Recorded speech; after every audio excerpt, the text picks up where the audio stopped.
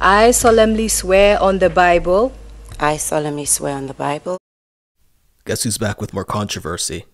This is all of her most famous controversies throughout the years, in order, in detail. Let's explore. Her first major controversy that I could find was her feud with Tyra Banks. Here's what allegedly went on between them. Banks felt that once she got to Paris, Campbell tried everything in her power to stop her from excelling. The two sat down and revisited their tattered history on Banks' talk show in 2005.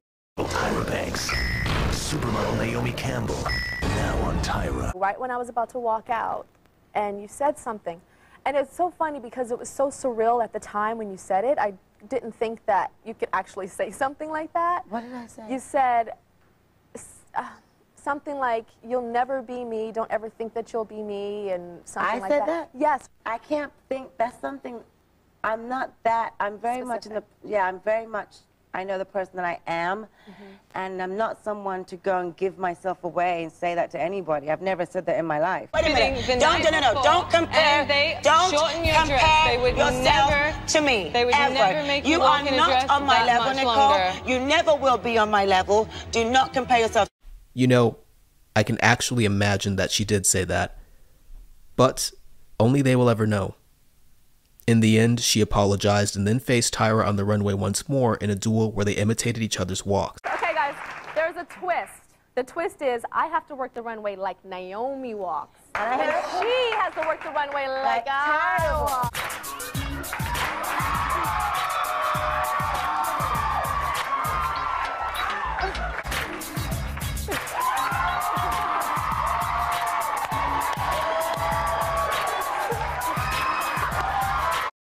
Put me on the evening news because I forgot what I called her. Wagon, do you remember? An ugly bitch with a face. An ugly bitch with the head of an alien. In November of 2020, Campbell posted an article to her Instagram stories that hinted that Tyra was a secret mean girl in the whole falling out. I feel with this feud it is but a footnote in Naomi's career and a definitive era in Tyra's. I need not say more on that. This next controversy was a runway marvel.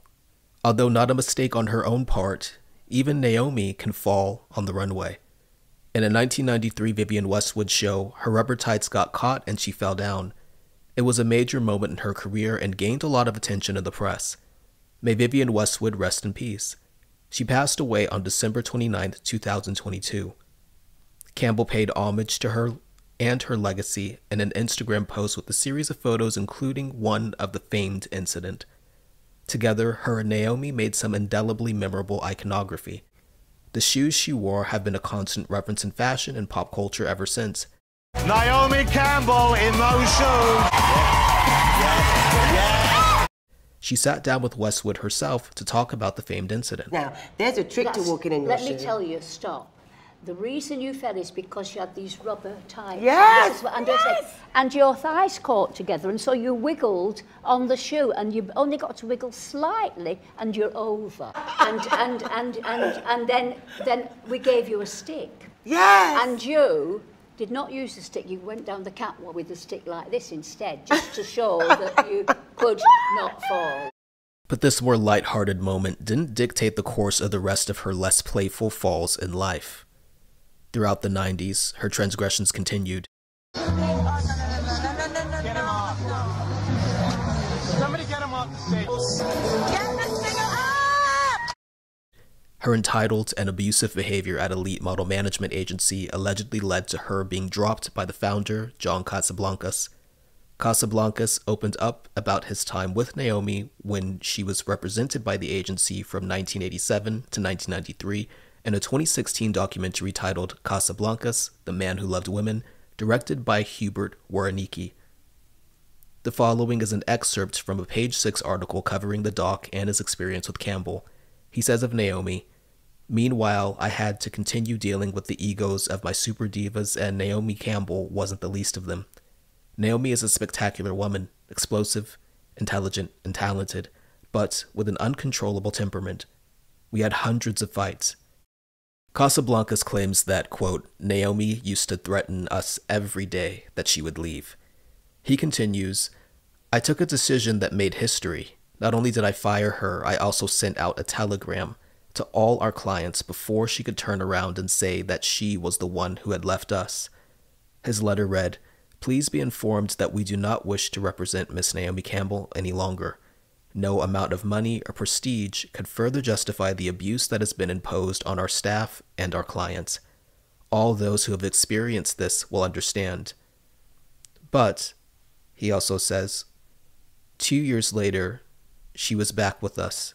I must admit that I adore Naomi. Campbell's rep told Page 6 that the depiction is, quote, inaccurate. Her rep continues, Naomi was never fired by Mr. Casablancas, but chose to leave of her own will during that time in New York. She was still with the elite in London and Paris. This was such a long time ago. Naomi has the fondest memories of working with Mr. Casablancas and considered him a friend. I should like to know something about gossip, some gossip about you and your agency. Tell me what happened. I just left my agency and wanted to go somewhere else. And my ex-agent, I'm not going to endorse anyone, got upset and said he fired me. But models can't be fired. We pay them to work for us. We're self-employed and we own ourselves. So that was really a silly statement. But I don't really have anything bad to say about elite or anything. I just wanted to change. What would the modeling industry be without little white lies and little white lines? Coke and couture go hand in hand, but this time it was a different type of chemical. According to Spanish newspaper La Provincia, a leaked police report on June 18, 1997 revealed that then 27-year-old Naomi Campbell OD'd on 20 antidepressants in Canary Islands. She'd been apparently drinking as well. Allegedly, a heated argument with then-boyfriend Spanish flamenco dancer Joaquin Cortez triggered the actions that led to her hospitalization. Hotel guests complained of loud noises coming from her room. Campbell's representative denied the report, stating, "Contrary to the reports, Naomi Campbell was admitted to the hospital in Gran Canaria today suffering from an allergic reaction to antibiotics." Most recently, Naomi's been linked to Spanish flamenco dancer Joaquin Cortez. Finest reports in this Entertainment Tonight exclusive. Naomi comes to us to set the record straight. I've never had a problem with drugs. I wouldn't be coming to work today if I was in a drug overdose or in hospital. Naomi Campbell was back at work in Paris on the very same day headlines had her overdosing on drugs following a lover's quarrel with Spanish flamenco heartthrob Joaquin Cortez. There was no fighting, there was no row. On Sunday, this hospital in Spain's Canary Islands reported that the 27-year-old supermodel had been treated for an overdose of barbiturates.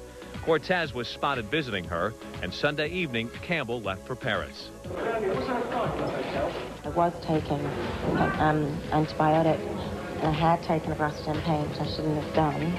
And I think that's why it's part of the problem. The combination didn't help me. I had to go to the hospital. Gossip reports claim that Campbell threatened to kill herself after seeing her boyfriend with another woman. Campbell denies the report, but admits they do have a difficult relationship. He doesn't speak English. I don't speak Spanish. It's impossible. We barely can hold a conversation that's proper together.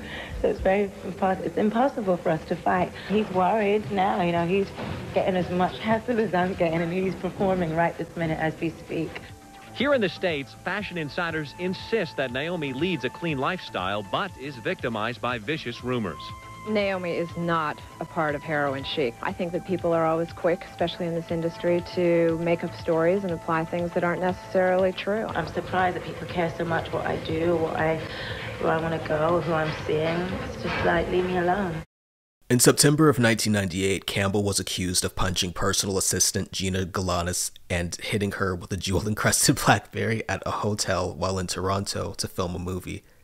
She later pled guilty and was released. However, it wasn't until 2007 that Campbell would serve community service. From the catwalk to the perp walk.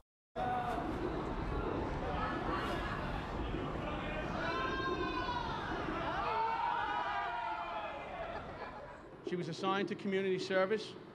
She served 5 days. She completed her service successfully. She reported every day on time.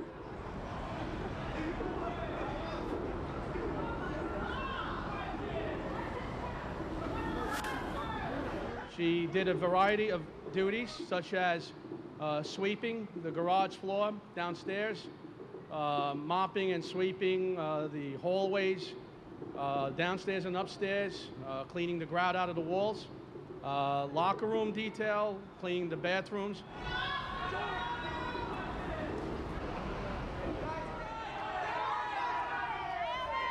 She was on her hands and knees at some point cleaning the walls and the floors on the second floor. She did scrub the toilets of the bathroom, the female locker room upstairs.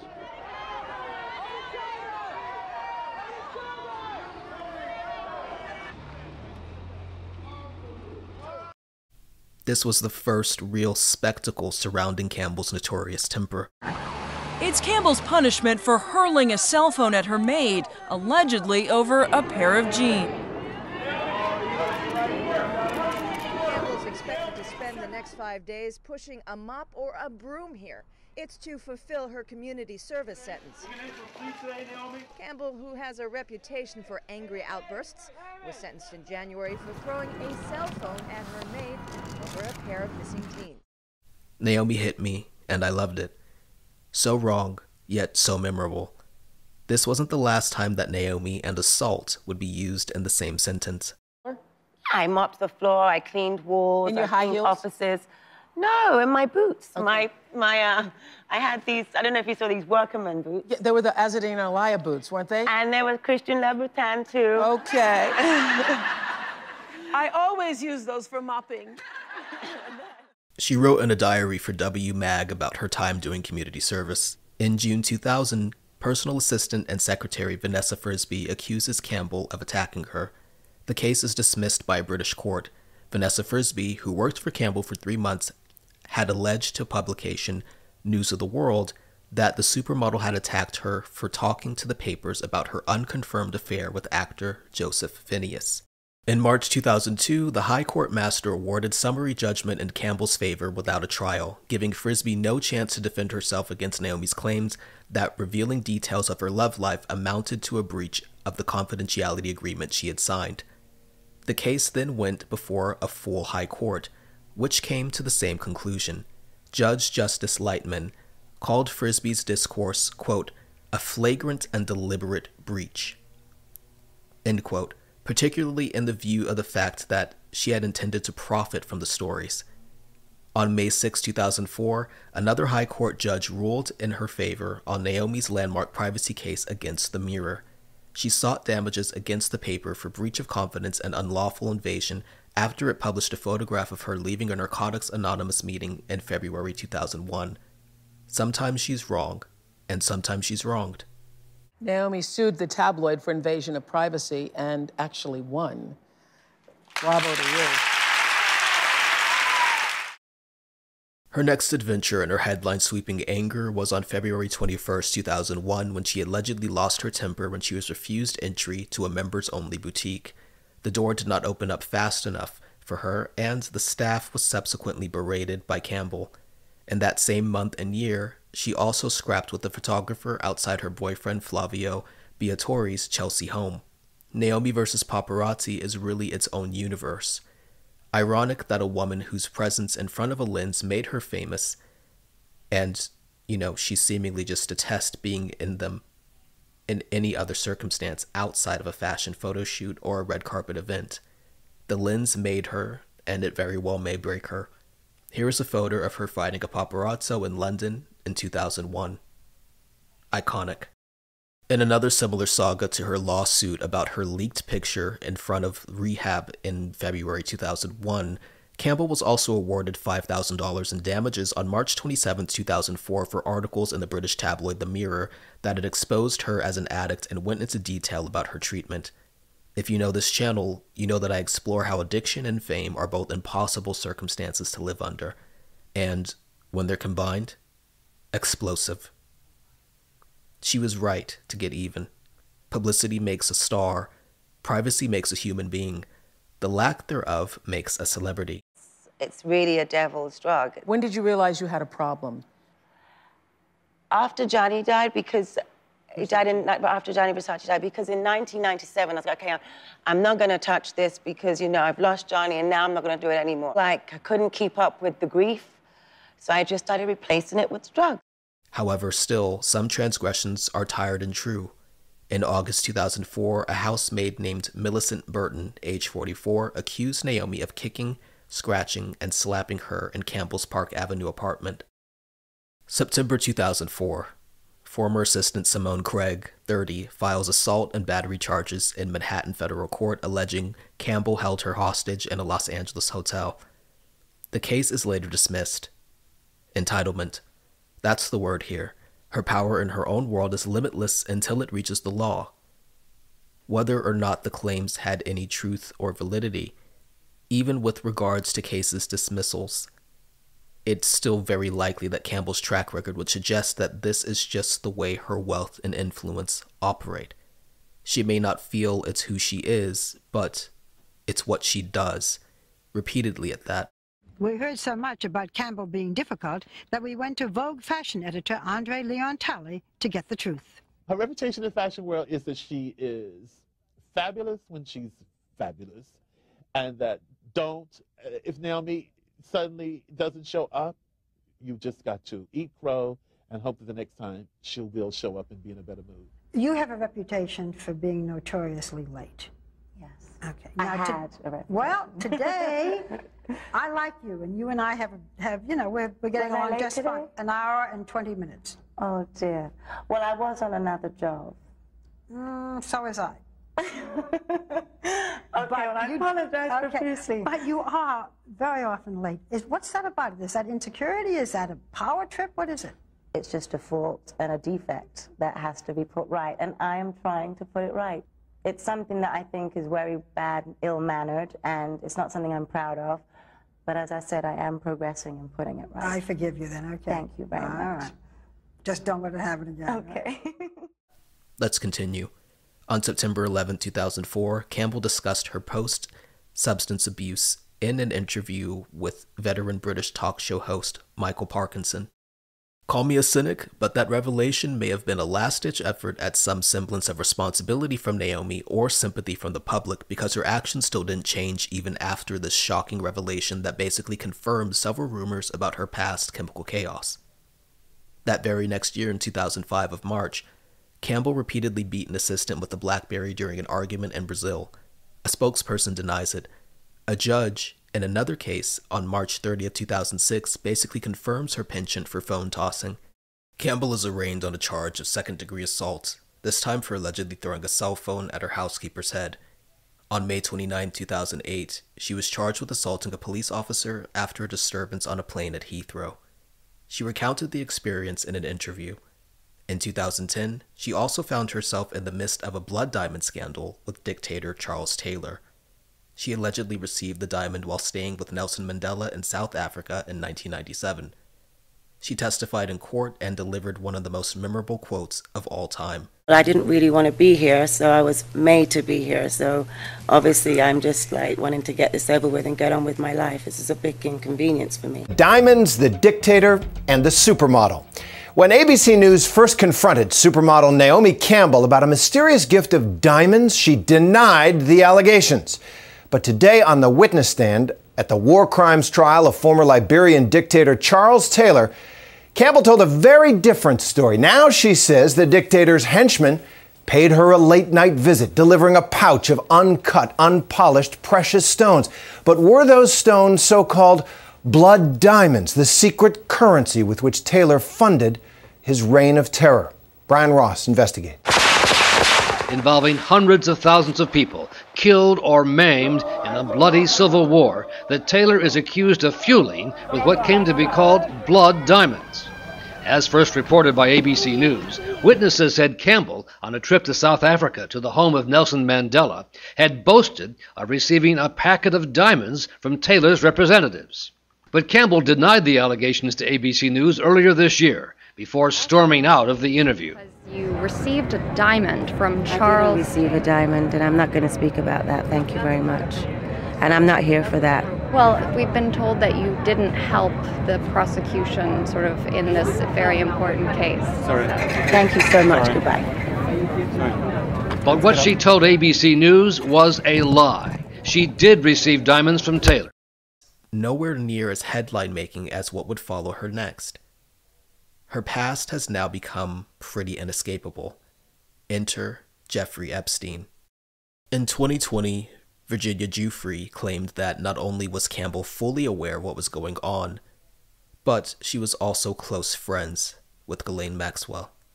Campbell has denied this claim. She even sat down in an interview on her YouTube channel to clear her name. The paper does manage to make it clear that you were not aware of Epstein activities. Did you know who he was? Yes, I knew him. He was always front and center at Victoria's Secret shows. Did you suspect what he was doing? No. She'll never just be known as just a troublesome star like others with similar rap sheets. She hasn't ever been just one thing in her public perception that has superseded her supermodel legacy. So each controversy feels like a mini adventure, a chapter in an ongoing tale of a human British Barbie. Whether plastic and placid, or playful and powerful on the catwalk, she's been creating the fashion imagery of designers' wildest dreams for nearly 4 decades now. And so the couture and controversy continues. Subscribe to join the U Universe.